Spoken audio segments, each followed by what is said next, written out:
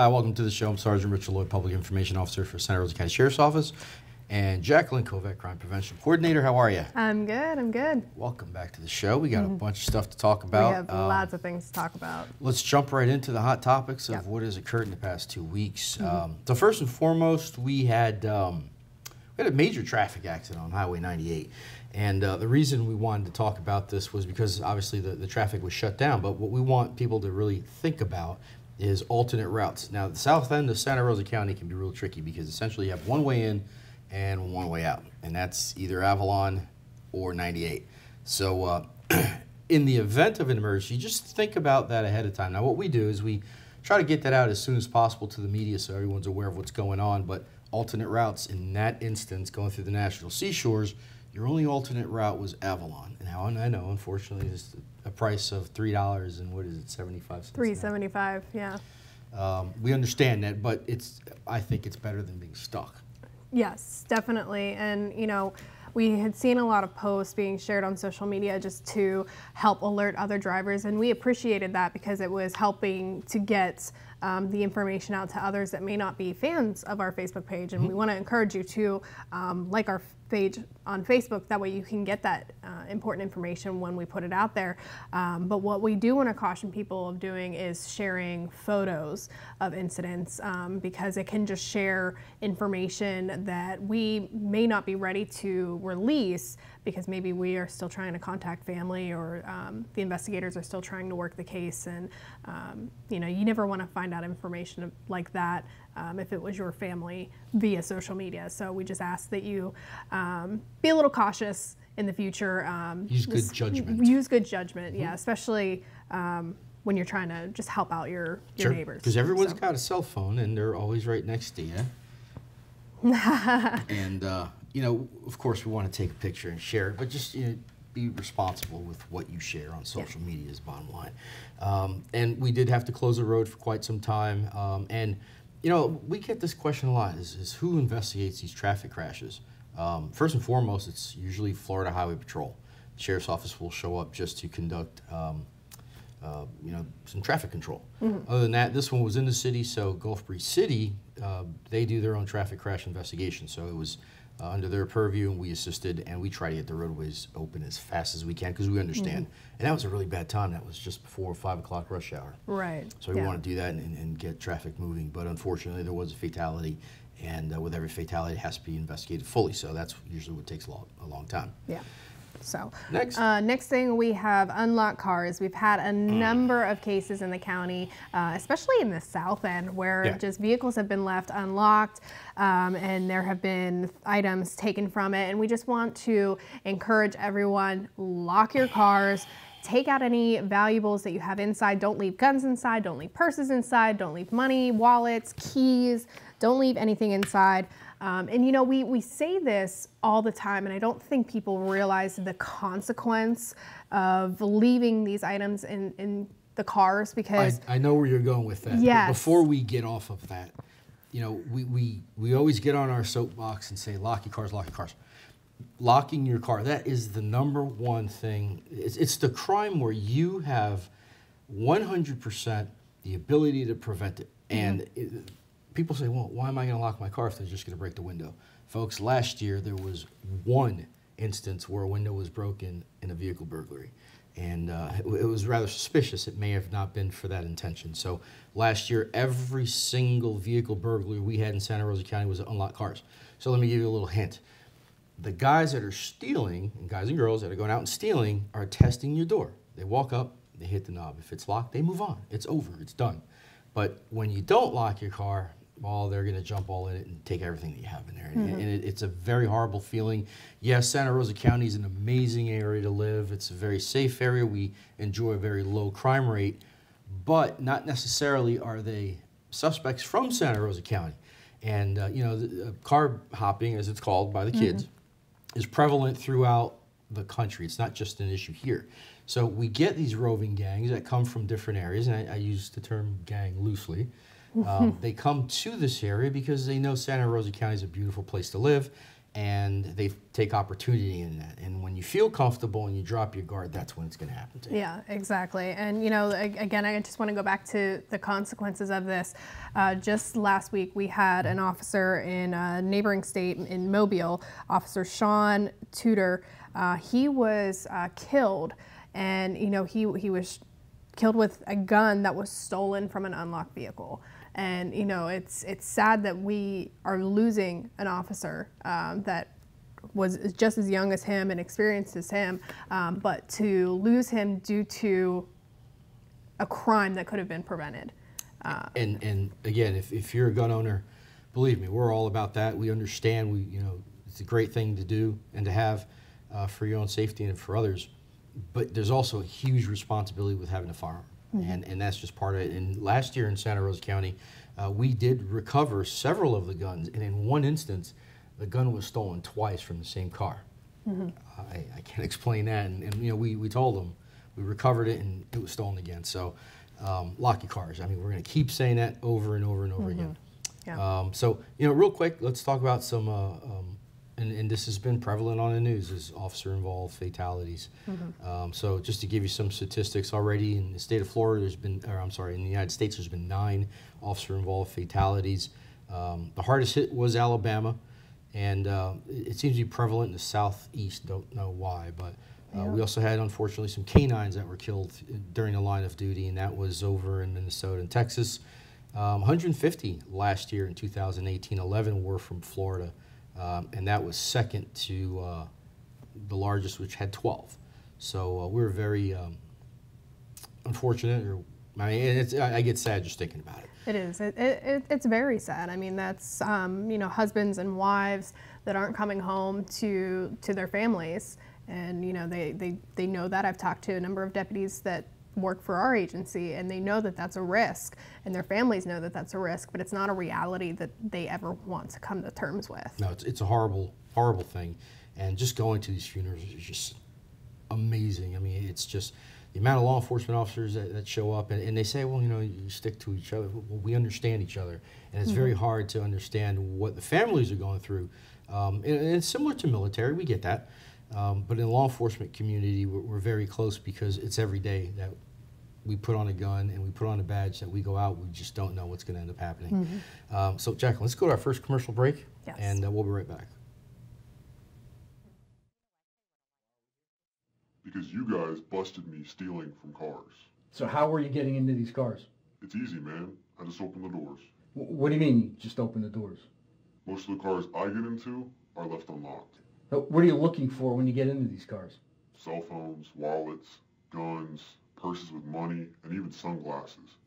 You'd be surprised what people leave in their vehicles. If people would just lock their cars. If people would just lock their cars. This is where I grew up. I know the streets, I know a lot of the people. My father's been a police officer for over 25 years. It's sort of a family business. I feel very safe and proficient with what I have in my belt. I would not hesitate to put my life on the line for somebody else. I feel like the community here is very supportive. I love working in Santa Rosa County, and it is a great place to both live and work. I'm Jillian Fernandez, and I'm proud to be a Santa Rosa County Deputy Sheriff. And welcome back. Yes, we are hiring. We want to mention that. So if you just looked at that video, it's a great thing. If you guys are interested, and girls, interested in coming to work at the Sheriff's Office, just go on our website and all the information's on there for you. Deputy Hubbard, go ahead. Yes, so just want to remind you that we still have tickets available for Deputy Nick Hubbard's gun drawing that will take place on February 14th at 2 p.m. at Gulf Coast Guns and Outdoors. Just a reminder, you do not need to be present to win, but if you are interested in purchasing tickets, you can stop at any of our district offices or our main office in East Milton. You can buy 1 ticket for $10 or you can get 3 tickets for $20. It's just a great cause to help out one of our brothers that is battling cancer up at Johns Hopkins in Maryland, and just talked with his wife the other day. You know, they've had some really rough days, but the smile on their little boy's face is really what's helping getting them through, and just knowing that they have so much support here in Santa Rosa County and on the Gulf Coast. So we just encourage you, if you can help out please go ahead and buy 1 or 3 or more tickets for this event. Absolutely, and it's for a great cause. Nick, got your message this morning, buddy. You hang in there. Yeah. He sent me a Facebook message this morning, so best to everything, you know, your family. So next thing is the Sheriff's News Conference that we just had the other day. Want to kind of expand on that a little bit. The premise behind that was a reference to a sheriff in Central Florida that had made a comment saying that not all the schools or all the school boards and sheriff's officers are complying to the mandate that every school has to be staffed. So, you know, I worked very closely with the school board when we started this, along with Sheriff Johnson, who spearheaded this. Not only it was before the Parkland shooting. His premise was to get more school resource officers, and this assisted. So we want to let you know that during that press conference, the main subject was our schools are covered. And in the sheriff's words, there's a good guy with a gun in every school.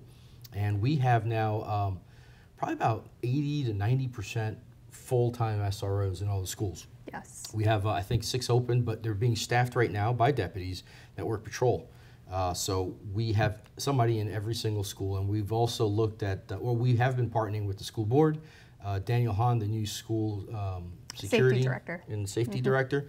And you know, it's great to see the teamwork effort involved. You know, Dan and I, we speak very often.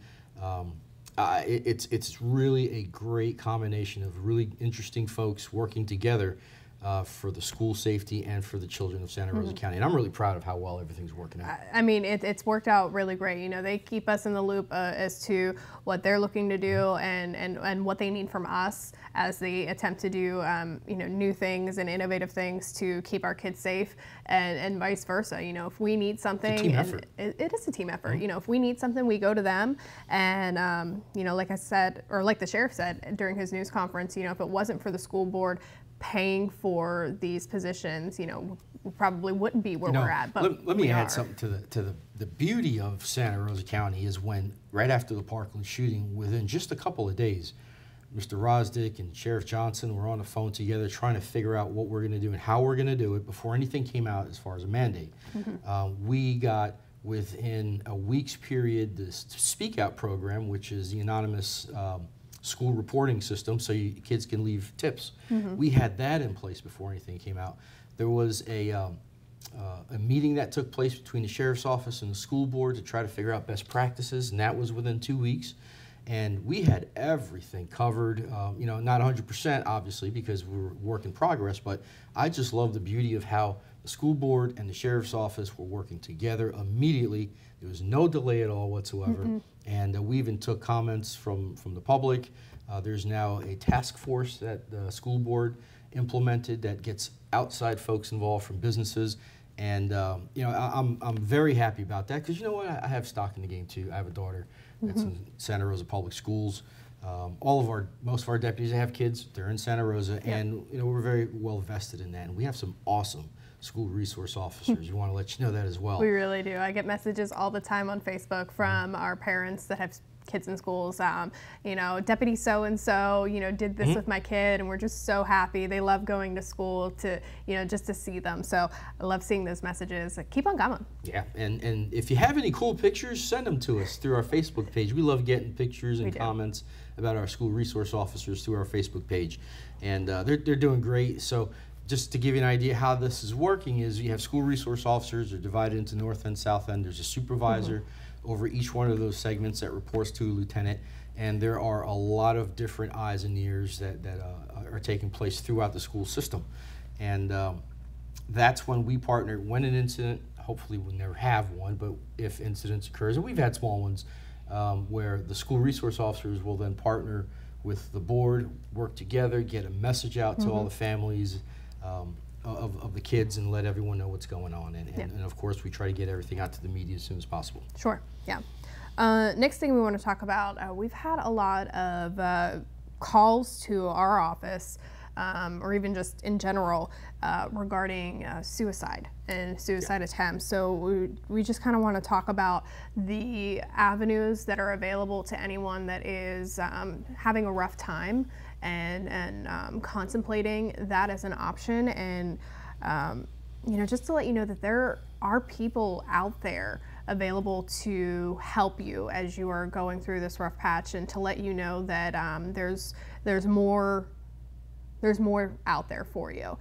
So we just want to remind people that the suicide prevention hotline is 1-800-273-TALK. Again, that's 1-800-273-8255. So if you are someone that is dealing with something and you just need someone to listen, you need someone to talk to, you can call that line. You can call our agency. Call our sheriff's office, give us a absolutely. call. We never want to have to never want to have to respond when someone has already hit that point and sees no other way back through. But if you need help now, we're here for you. I mean, that's last year we had 721 calls to the sheriff's office in reference to suicide, and that was either because it occurred, because they were thinking of it, or somebody was worried and wanted an officer to respond. 721, that is so many people. And we're a huge military community, and Sheriff Johnson's a huge supporter of the military. So am I, and everybody else at the agency. And it is so sad when we see a military member take their lives, and anybody for that matter. It's not just military. No. If you have that a thought in your mind, give us a call, reach out to somebody, talk to somebody. Call me, call my office. I don't care. I mean, you really got to reach out for somebody, and we'll do everything we can to help you out. right. And It's just it's a huge number that needs to go down. and this issue knows no age, no gender, any type of pay raise or anything like that. I mean, it really can take a toll on anyone, children, adults, anybody. Yes. So, hey, next year, or actually this year, we have the Citizens Law Enforcement Academy you're putting on. Before we go to commercial, why don't you go into that real quick? Yeah, so quickly we have that. It is starting up February 28th. It will run every Thursday for 9 weeks until April 25th. We're accepting applications, so you want to get those in very, very quickly so that we can process your application so that we can accept you into the program. You can get that application on our website, santarosasheriff.org. Fill that out, email that to me, drive it over to one of our district offices. They'll fax it to me. It's just a great program, and it really gives you an inside look to your Santa Rosa County Sheriff's Office to see what we do, meet some of our deputies, meet our canines, and just really get a cool inside and hands-on approach to what we do and how we do it. Let's go to a quick commercial, and we'll be back with more in just a second. Why are we here? Because you guys busted me stealing from cars. So how are you getting into these cars? It's easy, man. I just open the doors. What do you mean you just open the doors? Most of the cars I get into are left unlocked. What are you looking for when you get into these cars? Cell phones, wallets, guns, purses with money, and even sunglasses. You'd be surprised what people leave in their vehicles. If people would just lock their cars. From that first day when I started hearing stories about what law enforcement actually, entailed, I was hooked. I'm very involved with, being on the SWAT team.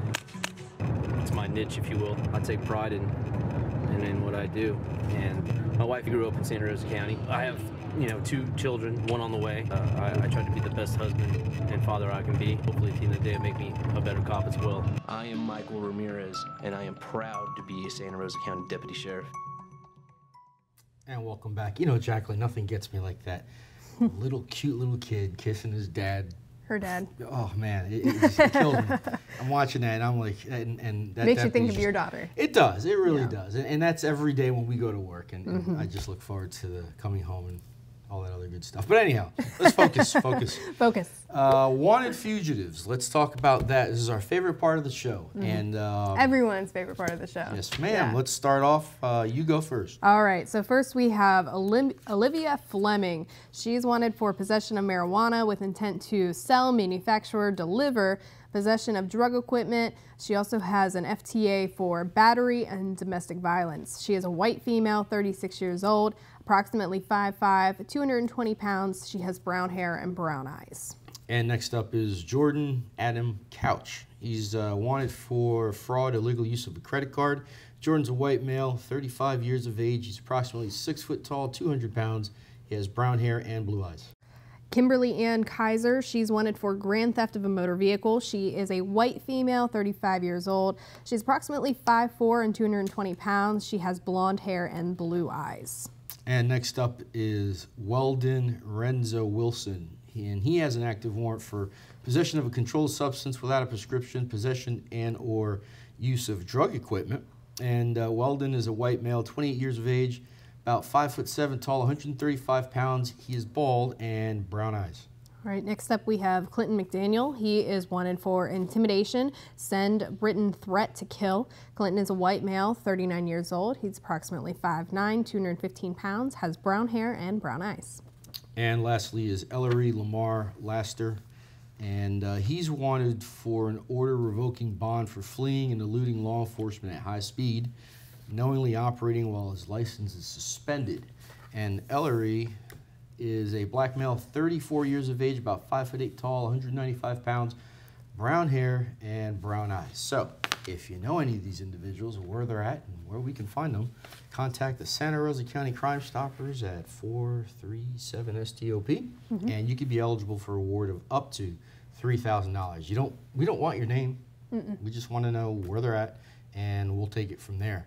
And then if they get caught, contact Crime Stoppers again. You can get your reward. And I know what I can do with $3,000. Lots of shoes. For me. Okay.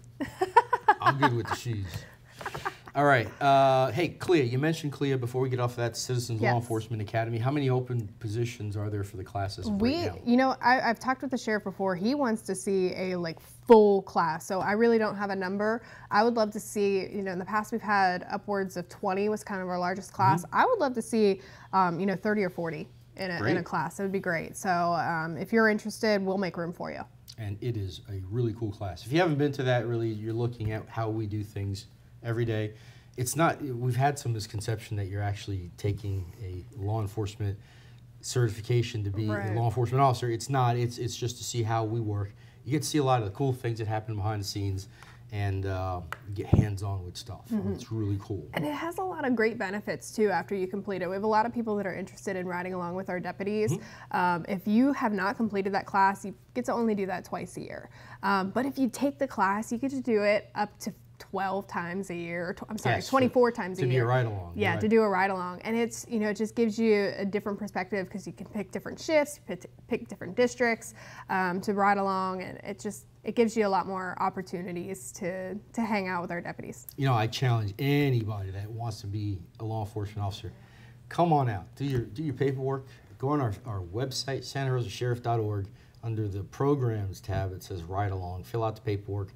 Make sure that you notarize it because that's the big disqualifier. And come on out. If you want to be a law enforcement officer, even if you're just interested in what we do and how we do it, or just a citizen that just wants to see it, come on behind the scenes. We'll be happy to show you. We could schedule it in your area or wherever you want to go. And it's a blast. It really is fun. I get to do it every day when I go to and from work and do traffic stops. Well, and same with Citizen Law Enforcement Academy. I believe it was the last 2 or 3 classes, we've hired someone who has taken the class, and you know, because they were able to come and they were able to see what our agency was about, what our agency does, what we provide to our deputies, and the atmosphere to work with us, and they loved it, and they applied, and they're hired now, working the roads. Awesome. So come on out. Check it out. Next is Sheriff's Office updates. Yes. So we had Deputy of the Quarter, which is an honor that's instilled upon a deputy in either in different districts, or definitely different districts, but also in different units. So we want to congratulate Deputy Aaron Goff with the Gulf Breeze District, Caleb Waters, who's in Court Security, Heather Bruce in Milton, and Jeff Appling in Pace. So congratulations for being the Deputy of the Quarter at Santa Rosa County Sheriff's Office. Great pictures. Hang in there, guys. Great job. Proud of you. And keep it up. That's important. Yeah, they did a great job. Next, we have... You want to do job openings. Job openings. Come work for us. I mean, we have a lot of fun on the show. So, I mean, just take this and amplify it to the size of our agency, and that's how much fun we have. Well, you know, good point. We got a lot of fun people that work here. It's a great place to work. The atmosphere's family, and it's just a great place to work. No regrets to me. And like they say, if you go somewhere where you don't feel like you're working, you're never really working. Right. And it's a great thing. So openings right now, we have 6 sworn law enforcement positions. But before you apply, you do need to go to the police academy. Yes. So we're looking for 6, unless you're at another agency, but let's not get into that. But come check us out. We're really competitive on salary. I think we're really high in Northwest Florida, but I'm not. We're doing really well for ourselves. Yes. And, And we also have some civilian positions open. So go to our website under the careers tab, and you'll see the open positions. You can apply online, and check it out. It's santarosasheriff.org. What else you got? Well, we wanted to discuss the process to apply. Yes. When you go onto our website, it's not just submitting your resume and filling out a basic application. There really is a little bit more of a process to it. There's a kind of a test. It takes time. Yeah, it takes time. So one of the things we get a lot of questions is, well, it's been like a couple weeks. Well, yeah, I mean, we got background investigations to do. We have to make sure the sworn law enforcement officers have a really clean bill of health as far as your background and physical agility and psychological. I mean, and to be able to get to all those different people, it does take, some time. I remember for me, it took close to like 2-3 months before I was hired. And same with the civilians. There is a process that they have to go through just to see if you're one qualified for the job, but then to thoroughly vet your background. So it is a process, and even just to apply. If you do plan on applying with our agency, just set aside some time to go through that process, because it's not a quick 5-minute thing, and there's a reason that we do that. So before we go, let me just mention real quick Sure. too. If you're a retired law enforcement officer and you're interested to come to us, we also do that. So we've had some openings in our school resource program from former school resource officers that may have just left an agency and want to come back in. You know what the job's about. Come on over and apply. Your standards are still good for a couple of years. And if you're from out of state, you can apply as well. And that's real easy. You take a 2-week course, you're good to go. So, hey, I hate rambling, but we got to go. we do. Yeah, so thank you for joining us this time, and we'll see you on our next show.